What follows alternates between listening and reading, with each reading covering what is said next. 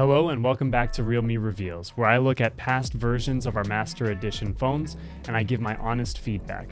For those of you who don't know, my name is Mark Wesley and I'm the Product Communications Manager here at Realme. Last week we took a look at the garlic and onion versions of our Realme X Pro. This week we are taking a look at what came from our inspiration from Red Brick. So this is the X2 Pro Master Edition Red Brick phone.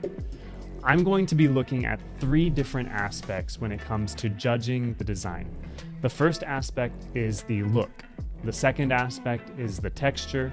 And the third is the overall design concept. So starting out with the look of this phone, the first thing that I notice is the shade of red.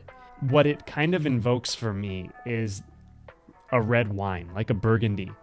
And it doesn't really scream brick to me.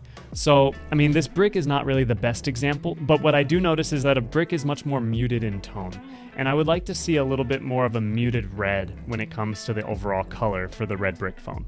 I'm going to dock it a few points and give it a 7 out of 10.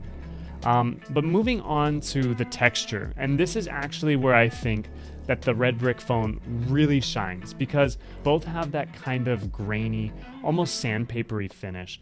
It's still super comfortable to the touch, and in all honesty, when I think about holding it in my hand, it feels like I have a good solid grip. And because of the way that I think that it really is close to the inspiration for this phone, I'm gonna give it a 10 out of 10 for texture. And then the final area is the overall design concept. And similar to the onion and garlic that we talked about last week, Naoto Fukasawa tries to take inspiration from everyday objects that a lot of times people overlook. And when I think about a brick, I actually think it's even more ubiquitous than an onion or garlic. It really plays kind of a supporting role in our lives. I think it's really nice to take something that is generally a supporting character and really makes it the star.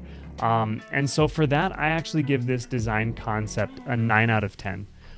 If you add it all up, that adds to 26 out of 30, which is a B+. I think that it is a solid B+ for this master design. I know that I didn't do this grading rubric last week for the onion and garlic, so for your reference, I've included that rubric on a screen, just side-by-side comparison, so that you can see what score I gave the onion and how that compares to the score that I just gave for the Red Brick.